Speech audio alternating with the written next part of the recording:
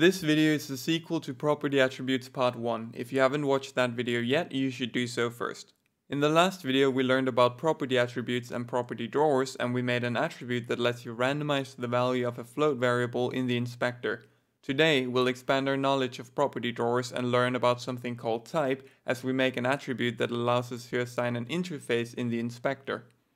If you aren't familiar with interfaces, it's still possible to follow along with the video, but I highly recommend you learn about them in any case, as they are super useful for creating more loosely coupled code. An interface is essentially a contract or template the classes can implement. When they do so, they are forced to include all members that are defined in the interface. Now I'm back in Unity at exactly the same point as I left off at the end of the last video. Let's just make an interface called iWeapon and a class to implement it called sword. I'll just turn iWeapon into an interface and leave it completely empty. And then I'll let sword inherit from monoBehavior and implement iWeapon.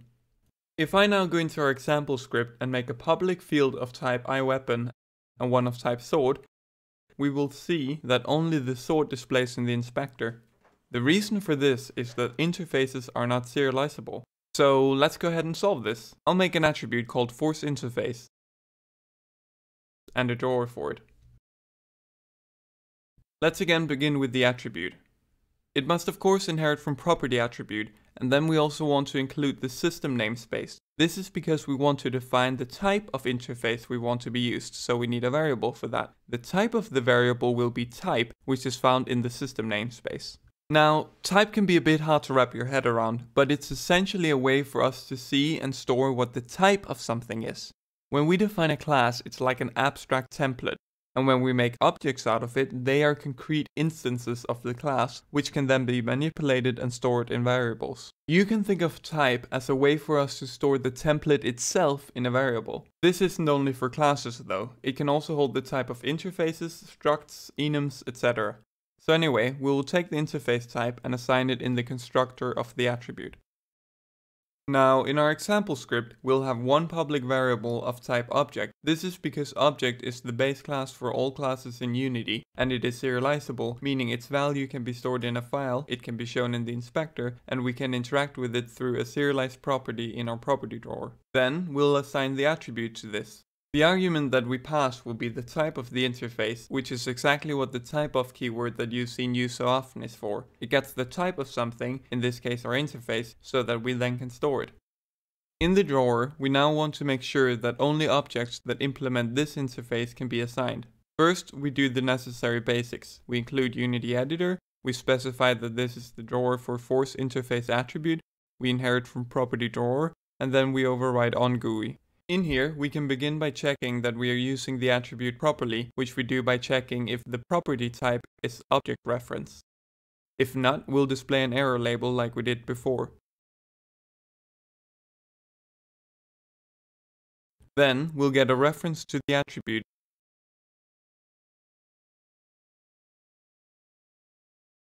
And let's also just call begin and then property to get our prefab functionality.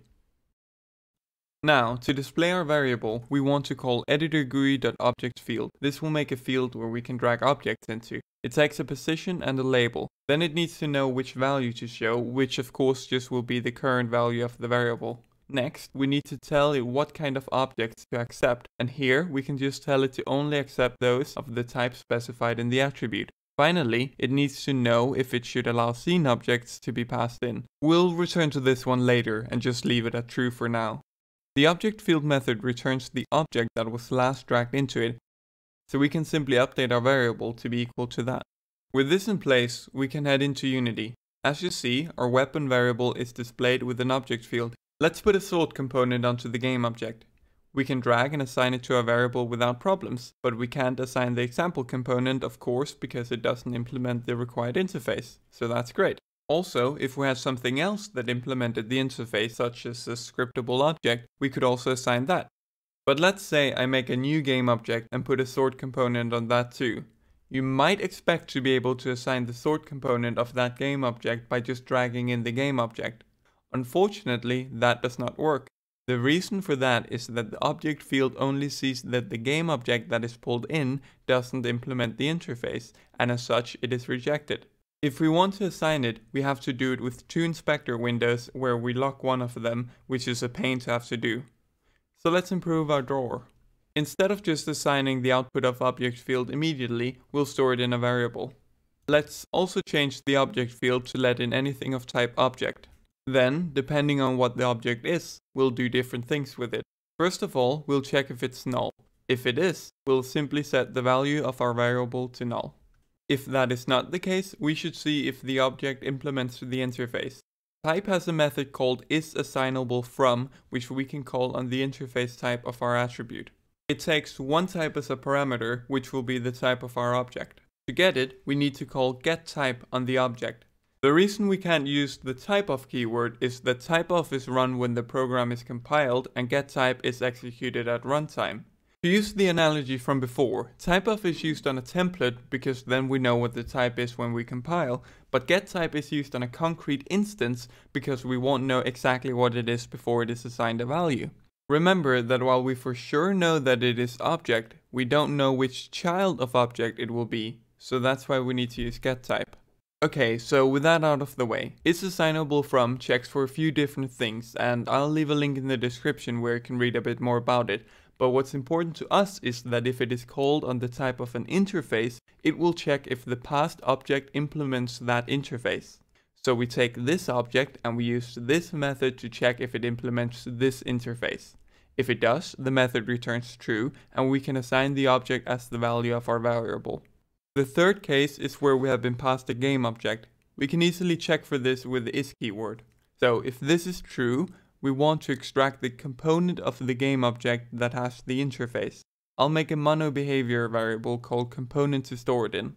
So first we need to cast object to game object. This can safely be done as we just made sure that it indeed is a game object.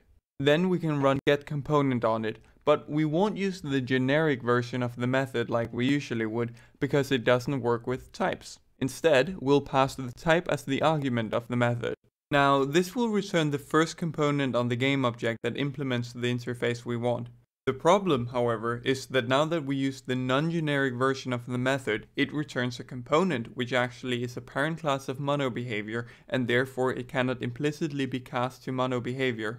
But we know that we never will make classes that derive from component instead of monoBehavior, and as such it isn't possible that a component with this interface is not a monoBehavior. Therefore, we can safely cast it to monoBehavior. Now, if the result is not null, meaning that we've actually found a fitting component, we can assign that as the value of our variable. Now our object field will accept directly assigning anything that implements the interface, it will accept game objects with a suitable component, and it will reject everything else. But it is still not perfect. Let's say we have a second game object with the example script on it, but weapon is set to null. On the first game object, weapon has a value. If I select both game objects, the inspector will show null as the value for both. And if I now only select one object, it will have changed its value to null. Similarly, if I give each variable a different value and then select them both, it will display one of them. When I select them individually again, they now both have this value.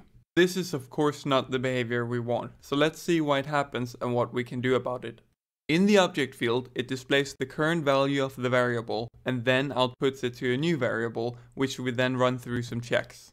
When we have selected a second game object, our serialized property will point to both of them, which means that it will show one of the values in the object field and then put that into our new variable. Then it will run through the checks and confirm that it indeed is a valid object, and then it will assign this as the value to both variables.